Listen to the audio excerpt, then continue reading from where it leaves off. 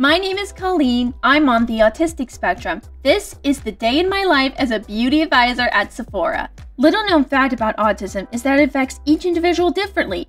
I'm on the high functioning end of the spectrum, which allows me to live a mostly normal routine. I'm all dressed and now it's time to do my makeup. I usually go for a natural look, but for work I put an extra effort with dramatic eyeshadow with a bold lip. At Sephora, I advise clients on choosing the best products for what they want, whether it's glowing skin or a glam statement on their eyes and lips. Even though I already know a lot about makeup, I still feel like I'm learning something new every day.